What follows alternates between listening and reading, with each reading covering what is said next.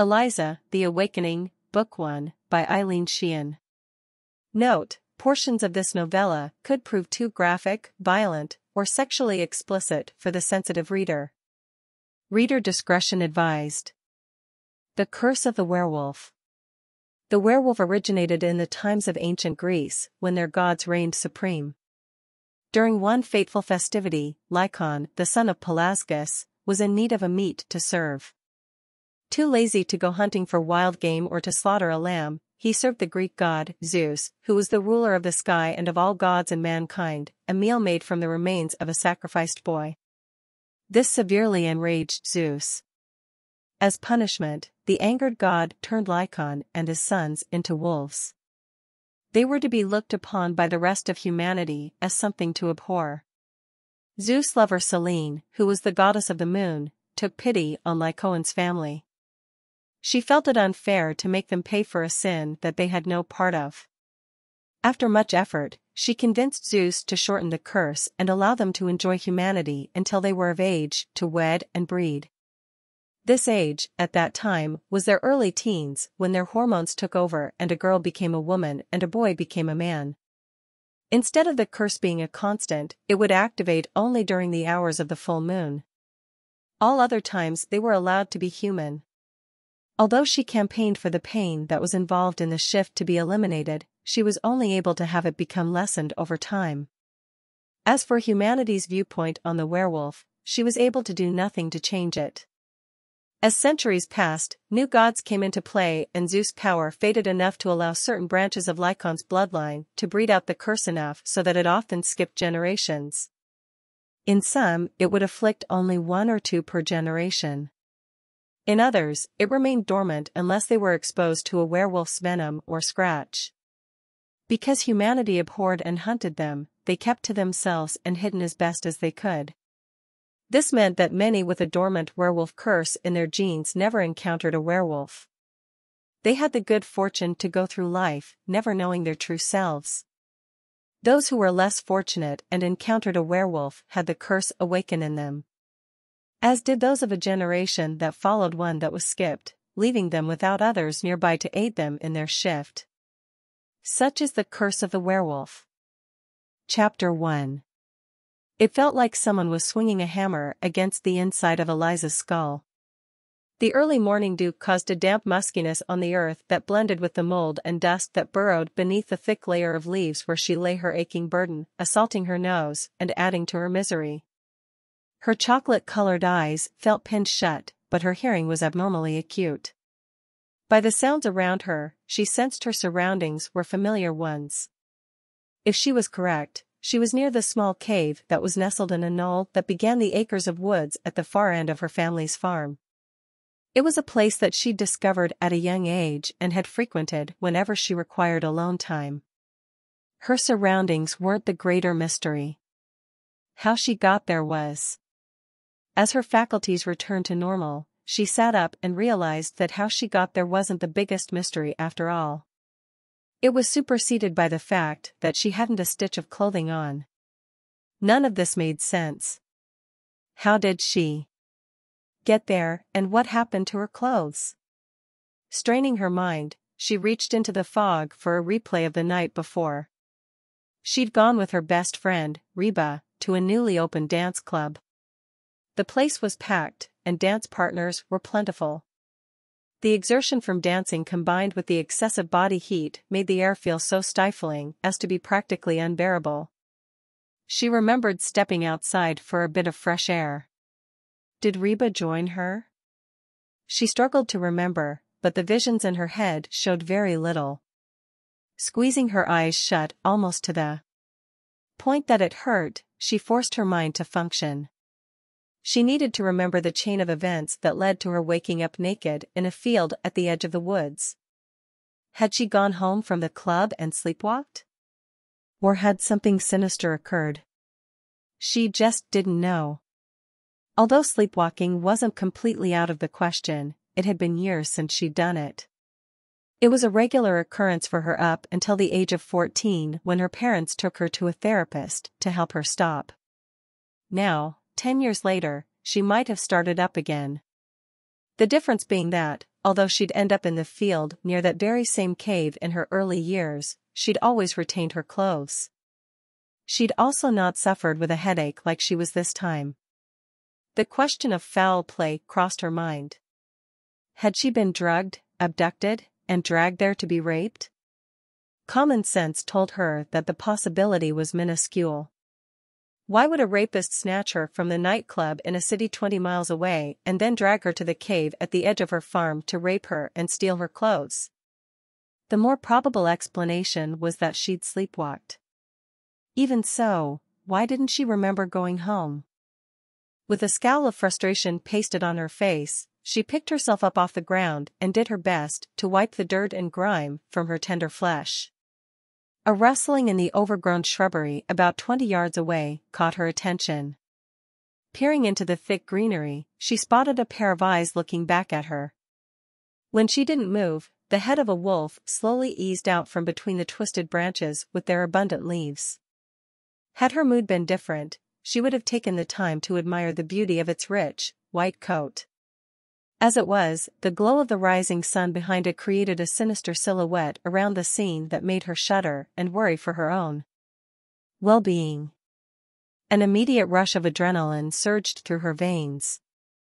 Abandoning her quest to remember the chain of events that led her there and mindless of the fact that she was stark naked, she forced her long, lean legs into action. The pounding of her heart as she pushed her body to its maximum capacity competed with the hammering in her head. She slowed down enough to look over her shoulder to scope for the wolf. She didn't see it, but she wasn't about to take any chances. Wolves weren't known to attack humans in her area, but there was always the possibility of a rabid one wandering about. As they aged, her parents had slowly, but steadily downsized the operation of their farm until it was a mere shell of what it used to be. Had their land been less, they could have easily dubbed it a gentleman's farm with only a few cows and goats for milk and homemade cheese, a pair of plow horses to maintain a rather large vegetable garden, some chickens, and a few pigs. Even so, having grown up on a fully functioning dairy farm and being surrounded by a variety of livestock exposed her to far too many perils that befell both beast and human. She'd kept alert and aware of them, but tried not to become so preoccupied as to be obsessed and paranoid. Racing into the house, she rushed past the kitchen where her startled parents sat at the breakfast table with wide eyes and gaping mouths. Slamming shut the door to her room. She leaned against it while she caught her breath and waited for her heart to calm down. Then, grabbing a robe, she left her room and headed for the one bathroom that she and her parents shared. As she stepped back out into the hall, she could hear her mother beginning to ascend the stairs while bellowing her name. "I'm okay," she bellowed back. "I'll be down in a minute." Stopping mid-stairwell, her mother called out with concern, "Where are your clothes? Why were you out naked? How did you get so filthy?" "I'll be down in a minute," Eliza impatiently shouted as she rushed into the bathroom and locked the door behind her. It was a logical question for her mother to ask, and understandable for her to be concerned, but it still irritated Eliza. The only child of Vivian and Arthur Eaglesworth, she'd grown up feeling stifled by her mother's attention and excessive affections. After experiencing the freedom of single life in the city, she'd had her doubts about moving back in with them a few months earlier, but the work and financial setbacks that she'd experienced after the veterinarian she'd worked for since graduating high school died earlier that year had left her no choice. Now, she'd have to deal with their 100 questions until they were satisfied with her explanation. The problem was that she had no explanation. Not yet, anyway. Reaching into the medicine cabinet, she grabbed the bottle of headache pills and popped 2 into her mouth. Bending so that her lips met the stream of water coming from the faucet, she sucked in the cool liquid to aid in swallowing the pills. Then, after splashing some onto her face, she turned off the faucet and removed the robe. Hanging it on a nearby hook, she eagerly stepped into the shower. With any luck, once she was clean and fresh with a head that didn't feel like it harbored a runaway jackhammer, she'd be able to decipher just what had happened. Chapter 2.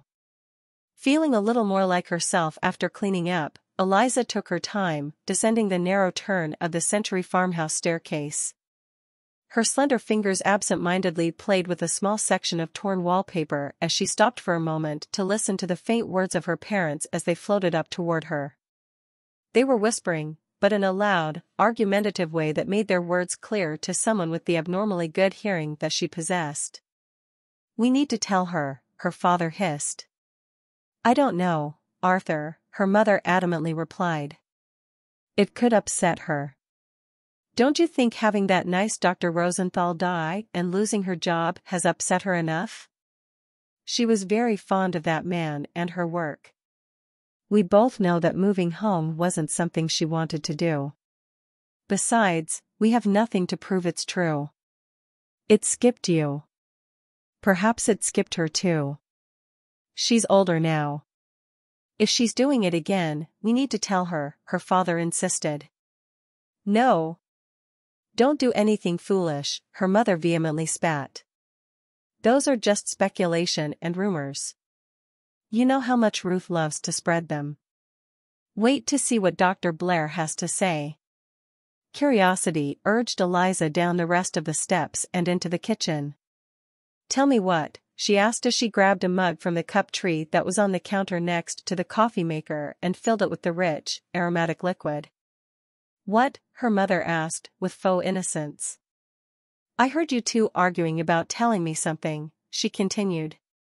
Her parents looked at each other long and hard before her father heaved a sigh and said, "You were mistaken. It was your Aunt Ruth we were discussing. She's eating wrong again and has the gout." "Why would you argue about that?" Eliza asked with surprise, "and what would Dr. Blair do about it?" "She's a therapist, not a general doctor." Her father filled his lungs with air as he continued his lie with, "Vivian and Ruth disagree on her diet. Your mother wants to talk to Dr. Blair about the best way to approach her. Since Dr. Blair was the therapist who they'd sent her to when she was young and sleepwalking, it made sense that her mother would trust what the woman had to say." "I think I'm sleepwalking again," Eliza blurted as she sat in an empty chair at the table, propped her elbows on its surface and held the mug of coffee to her lips with both hands. "Why?" Vivian asked. "What caused that to start back up?" Having no reply, Eliza shrugged and gulped down an unwise amount of the hot liquid. Tears welled up in her eyes as the burning sensation traveled down her esophagus. Seeing her daughter's condition, Vivian leapt from her chair and raced to the sink. Looking over her shoulder at her husband as she raced to her daughter's side to present the cool water, she scolded, "I told you that coffee pot makes it too hot." "It's the latest and the greatest," Arthur began. "All we needed was a simple coffee maker," Vivian complained. "I'd just as soon go back to using the French press. That contraption's dangerous." Grateful to have the focus off her mysterious naked rendezvous in the wild, Eliza joined into the conversation. "It's a nice coffee maker, Pop. I like my coffee hot like this. I just didn't put enough cream in it to cool it down just a bit." "Don't get rid of it." Lifting his chin as he addressed his wife, Arthur defiantly said, "I have no intention of it." "Well, I'm going back to the French press," Vivian insisted. "Do as you wish," Arthur grumbled. Then, looking at Eliza, he asked, "Are you hungry? The hens are laying good eggs these days. There's still a few scrambled in that pan." Since she normally woke up ravenous, Eliza was surprised to realize that she actually felt full. Not wanting to bring any more attention to her that might renew their questions about where she'd been and why, she smiled and made her way to the stove. Lifting the cover off the fry pan, she lowered her face over the eggs and sniffed long and deep. They smelled especially delicious that morning. "Did you do something different with them?" she asked. "They smell great." Arthur grinned as he proudly said, "I think it's the new food I switched them to." Chapter 3. Reba leaned against the edge of the open door and cocked her head to the side while looking Eliza up and down. "What happened to you last night?" "What do you mean?" she asked. "You disappeared from the club," Reba replied. At first, I thought you'd taken off with that yummy fella you were dancing with, but he was looking for you too. Eliza's brows furrowed in thought. What yummy fella? The redhead's blue eyes went wide with surprise as she stepped away from the door to allow Eliza to enter her studio apartment. Taking a fistful of her thick coppery shoulder-length locks, she twisted her hair into a bun and secured it with a hair tie as she asked, "Are you serious?" Following her friend into the oversized room, Eliza closed the door behind her as she said, "Promise you won't make fun if I tell you something?" Reba gave a wary eye as she replied, "When do I make fun?" Eliza gave a small grunt, "When don't you?" "You're too sensitive," Reba said as she dropped onto the well-worn sofa that was shoved against the wall beneath the one and only window the room possessed. "You need to lighten up." "I don't pick, I just lighten moods with a bit of teasing when they're dark." "Which yours seem to be more often than not lately." After a brief silence, Eliza nodded and said, "I can't argue that. I don't know what my problem is. It's just that sometimes I feel like I don't belong in this body." "That's crazy," Reba scowled. "You have a great body. I'd take your body over mine any day." That wasn't the first time she'd made that type of remark to Eliza. With rich, dark, wavy hair that flowed over her shoulders, Eliza possessed a lean hourglass, 5 feet 6 inch physique. Reba was more robust. The fact that her height was lucky to reach 5 feet 2 inches with shoes on only proved to enhance her fluffy appearance. Bright red curls that were thick like a lion's mane completed Reba's disappointment in her lack of good fortune in the looks department. Although Eliza didn't believe Reba to be as unattractive as the woman herself did, more than once, she'd witnessed her friend being ignored in group conversations that seemed to consist of very tall people and could understand how she might wish for a bit more height. As for her hair, well, Eliza thought that it was the prettiest thing about the young woman. Although, she was sure she'd never convince Reba of that fact. "At first, I thought it was just the fact that I missed Dr. Rosenthal. Not just the job I had with him, but him. He was such a nice man. He was good to the animals as well as people," Eliza said, "but it's been months since his death and the feeling inside of me is getting worse instead of better." "I didn't realize you were so attached to the old guy," Reba said with empathy. "Maybe you should see a grief counselor or join a group or something." "I have a serious problem," Eliza blurted out. "I woke up this morning in a field on the edge of my farm. I was stark naked. I still haven't found my clothes and I have no idea how I got there." "Say what?" Reba exclaimed. "I don't remember much about the club either," she continued. "You said that I was dancing with someone." "I don't remember." Reba sucked in air. "You hooked up with him within the first 10 minutes of getting there," Reba announced. "You danced with no one else. How can you not remember him?" Tears silently trickled down Eliza's cheeks. "What's happening to me?" Reba's face showed her rage. "It was that bastard bartender." "It had to be," she hissed. "I saw him eyeing you. He must have slipped something into your drink. That hottie you were with seemed stuck on you from the get-go, so how that bartender thought he'd wrestle you away is beyond me." Taking a deep breath, she continued with, "I told you not to order mixed drinks. Beer. Just drink beer from the bottle and watch them remove the cap before you ingest it. Then, never ever set it down. You hold it close to your chest with your thumb over the opening."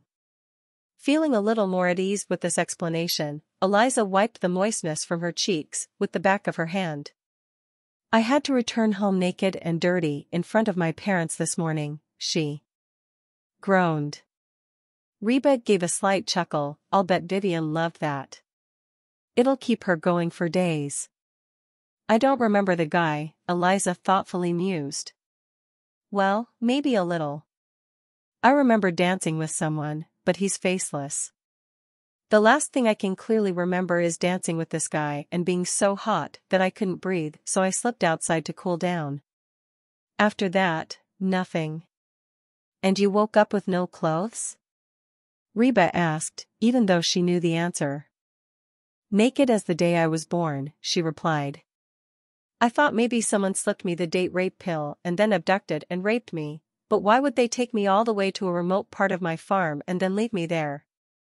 Why not just drag me into the alley behind the club? Besides, no one knew me last night. They'd have no idea where I lived. Did you check your wallet? Reba asked. If you took a cab all the way home, you should be pretty low on cash. Encouraged by the suggestion, Eliza grabbed her wallet from her purse as she said, I didn't think to check my money.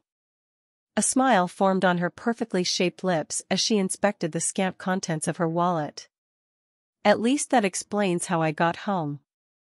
Okay, so you got too hot and in your bartender-induced stupor, took a cab home, Reba began.